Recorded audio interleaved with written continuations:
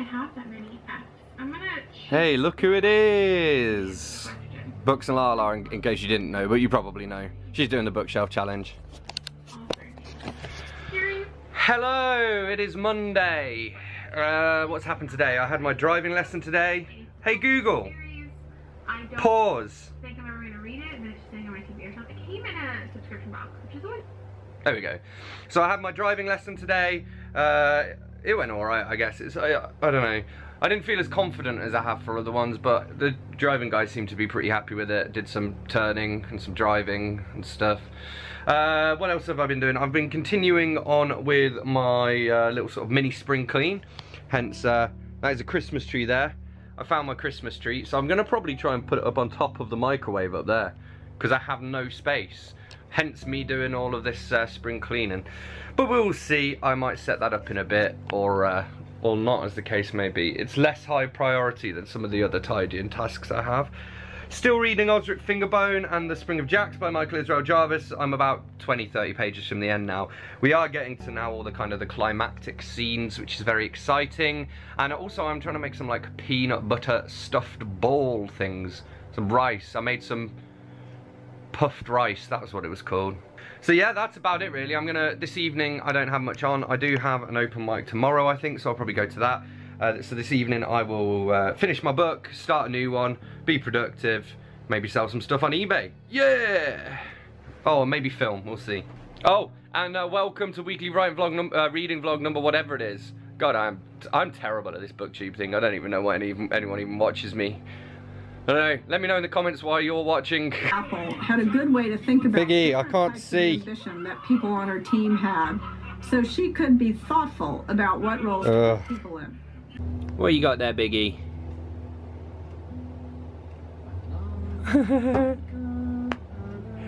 Oh, is that good? Is that a good ball, is it? Yeah. Probably helps that I sprayed it with a shitload of catnip, doesn't it? Oh, belly flop. You got a bald patch in your belly. And you got some grey in your tail as well. But you are still beautiful. You are magnificent. I mean, look at that winter coat. Movies based on her books. Rebecca was currently watching Ginny Nelson talk about Rebecca by Daphne du Maurier. Definitely recommend you check out her channel. At the time of filming this, she's got 16 subscribers, so she could use a bit of love. In other news, look, the tree is on the microwave. Oh, it's gonna melt. No, I don't really use my microwave. I've actually had to use a book to prop it up as well because I'm missing one of the legs of it. But it's fine. Also, at least up there, the cat's not going to get it. I do also have like this little mini tree down there, so that's good. I finished reading Osric Fingerbone and The Spring of Jacks by Michael Israel Jarvis. I would give this, I'm going to give it probably a 3.5 out of 5. I love Jarvis's work. This is actually the 4th of his books and the 4th one that I've read.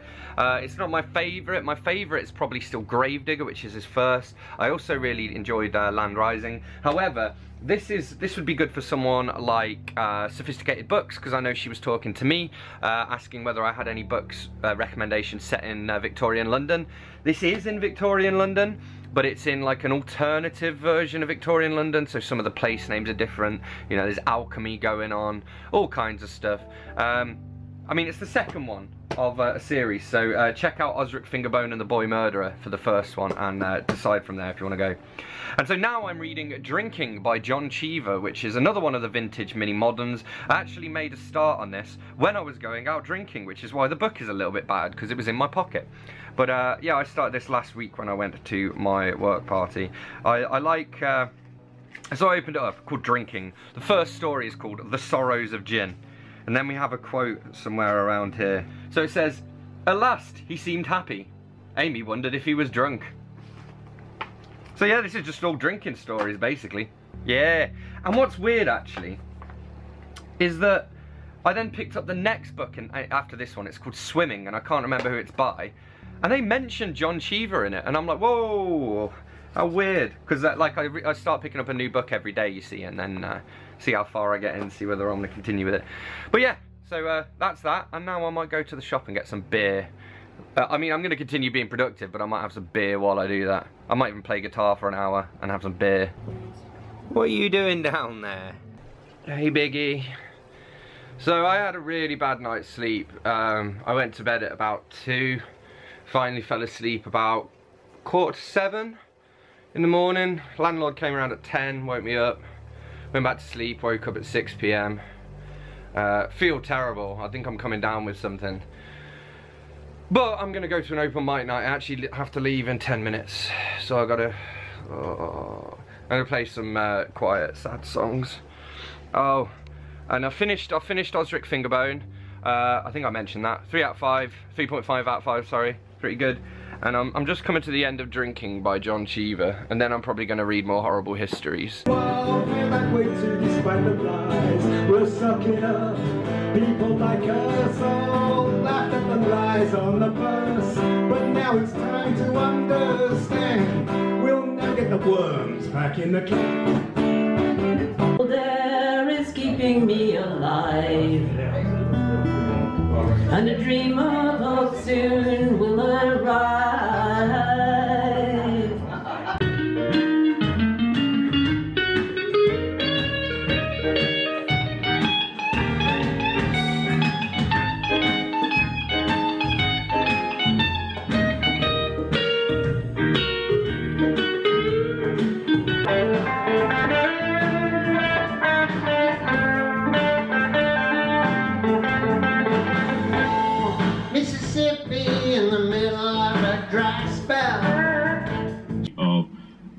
The last 100 years or the last 300 years. It's Charlie Heathcote.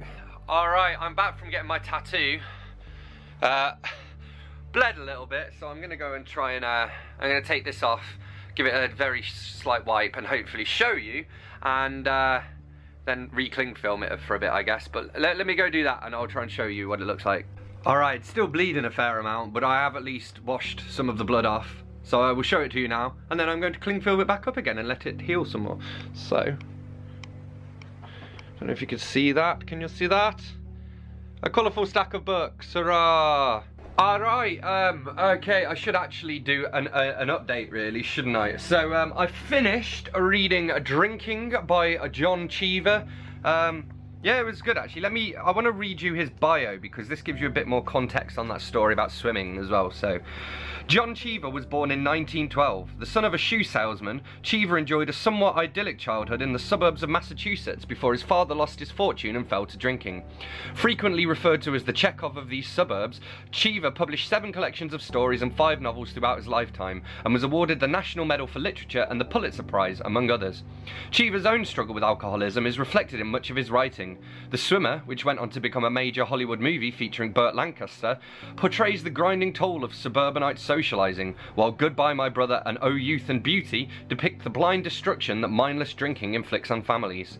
Cheever finally quit drinking in 1975. He died 7 years later. So there we go. But I did enjoy it. I would say this is probably... it's a 3.75 or a 4 out of 5. I did enjoy it though, and would recommend. This is probably the best of the vintage mini moderns that I've read so far, apart from Haruki Murakami's one, which I read a fair old while ago. So I finished reading that, and now I am reading Savage Stone Age by Terry Deary. It's another horrible histories. I think I only have this and one more left to read now, so I'm just trying to get through those. So there is that, and that's about it really. Other than that, I'm just cracking on with some work, doing a bit of tidying. In terms of my personal writing, I've got some reviews to write for my blog, a bit of poetry and some flash fiction to do. Got to catch up in my journal, and then I can work on my memoirs. And for clients, I've been writing some case studies today, and I'm basically ghostwriting 2 different books at the same time. One that I can't talk about, and one that is the sequel to The Future of Healthcare by Emmanuel Fombu, which, yeah, should be good. So yes, alright, I will love you and leave you. Goodbye. Alright, I'm watching Codie. Hello, Codie. Actually, this is Codie's read and vlog. So, I've got a couple of books to update you on. I'm also just I'm just frying a few onions, a bit of garlic and some other stuff like that. It's going to go in some pasta, because I'm hungry. I've done my laundry today, I did the hoovering. I'm pretty much done now in terms of cleaning up my flat. I also have something super cool to show you. What happened with my microphone is that I leant on it and broke the stand a little bit by accident. So I had to get a new stand, and instead of just getting a regular old stand, I got this thing. There we go. So now it's on this like arm that comes out of the thing, and then we've got the pop shield there, and then I guess the camera will go kind of here and you won't see it, but it'll hopefully give better audio. So that's very exciting, and it's just pretty cool. Yeah. In terms of books, I finished reading Savage Stone Age by Terry Deary. So I think this is my penultimate one now. I think I've got one more left to read in this series now. I did enjoy it. The Stone Age isn't necessarily my favourite historical period. I did like there was a lot of stuff about archaeology in it, which I would have liked if I'd read this as a kid, because I used to want to be an archaeologist at some point. But yeah, it was interesting enough. There was some nice information on, you know, how human beings evolved and going through Homo erectus, through Homo sapiens and that kind of stuff. So yeah, 3.5 out of 5 for me. It wasn't the best Horrible Histories book, but it was out. And then the other thing is I finished reading my bedtime book, which is Work Rules by Laszlo Bock. Insights from inside Google that will transform how you live and lead.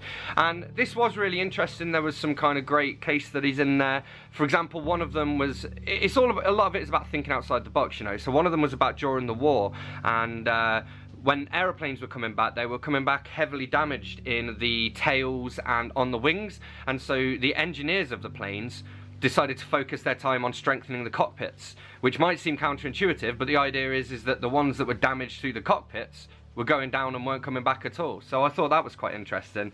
Lots of stuff about how to keep people happy, how to keep your employees happy. Google does like this survey that goes around, and you know, I think like, you know, tens of thousands of employees fill it out, and there are a bunch of data points on that. My only real criticism was that it was a bit too long, and Bock's writing style was I don't know. You can tell he's not a writer. He's a, you know, he's a people operations guy, and fair play to him. He's very good at that. But all in all, yeah, I enjoyed it. I'll probably give it another 3.5 out of 5, I think. And I actually read that one because I was being paid to review it for a client. So yeah, that is the update on those. I'm now reading Swimming by Roger Deakin. So this is the one in my last vlog, I think it was. I mentioned he referenced one of the stories that was in Drinking by John Cheever, which was also in this range, the vintage mini moderns. So I'm just working my way through the box set. Very nice. Hopefully going to do some filming in a bit. We will see. I mean, I've almost finished it. Like I say, almost finished doing all my housework. And oh, and my mum sent me. She got me some new knives. So I asked for knives for Christmas because I like to kill people. No, just because I don't have decent knives, and I like to cook. So yeah. Frying some red and green peppers, chilies, onions, bit of garlic, and then in here we've got some pasta going. I'm actually gonna turn that down a bit more. There we go. Hello, it's Friday, and yeah, I've been to town. Actually, I had a driving lesson earlier, which seemed to go all right. Been to town, posted some stuff that I needed to send. I also went to the Metro Bank, and they have one of the coin counting machines, so I took all my loose change to that, and yeah, got about £75 in the end, because I also had some euros to change back. So I've done all that. It's now 20 to 2 in the afternoon. I do have to get some work done, but equally I'm going to do some filming at last. Well, actually, I did some filming the other day, so now I've just got to film my September and October wrap-ups, and then I guess prep for my November one. But yeah, so I'm gonna do that. Not much else to update you on. Nothing's really happening at the moment. So it's Friday and I would like to go out, but I don't think anyone is out, so I guess I'm just gonna have a few beers and play guitar. But then I think I'm out tomorrow night and Sunday. So, and then I think there's a gig on Monday that I'm going to. Wait, all right. I'm sorry, I already started eating. I forgot to get some footage, but then I remembered that sometimes people like to look at my food. So this is tofu curry with like brown wholemeal rice, and I'm watching The Haunting of Hill House.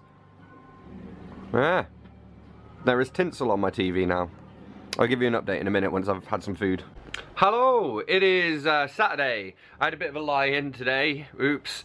But I have just finished reading Villainous Victorians by Terry Deary, which is again another Horrible Histories book. Probably Probably 4 out of 5 for me, because there was some interesting stuff about some of the authors of the time, some bits about Dickens, you know, reference to George Eliot, that kind of stuff. So yeah, did enjoy that, and that is now the Horrible Histories box set completed for me. So I'm now going to read Babies by Anne Enright. I've actually started reading this, and considering I'm not really a babies person, I have actually enjoyed it so far. I think it's I don't know, her writing style is just quite gripping, and it's interesting for me to kind of read about what it's like to be a mother, basically. You know, I think it's pretty healthy to read that kind of stuff, especially when you hate babies. So yeah, I'm going to read that, and then after that I'm probably going to read some Graham Greene, we'll see. It is 5 to 5 in the afternoon stroke evening. I'm just getting a bit of productivity and stuff done, so I made some food, been watching The Haunting of Hill House. And I'm probably going to go to the art centre later, just round the corner. They have, I don't really know what it is. It's like live music, but also some art exhibition or something. So, but it's £5 to get in. So I'm like, whoa, that totally changed the white balance. Now my face is red. Anyway, I'm off to do that. So yeah, I'll update you in a bit. All right. Someone's very comfy. Look at him. Oh, we're still sitting here watching Haunting of Hill House, aren't we, Biggie? It's quite good, isn't it? 2 of us. Yeah. Decided Alright then. to die. Who's gonna sleep now?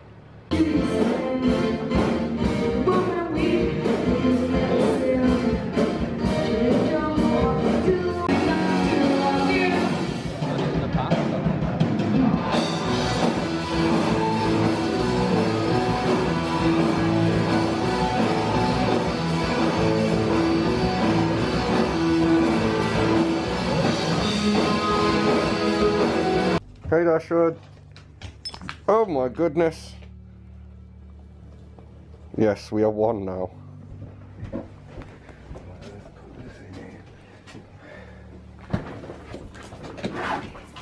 Hello, I did an oopsie because well, we went to the open mic yesterday, I didn't do any filming, and then I got quite drunk, and then I went to bed. So it's now Monday.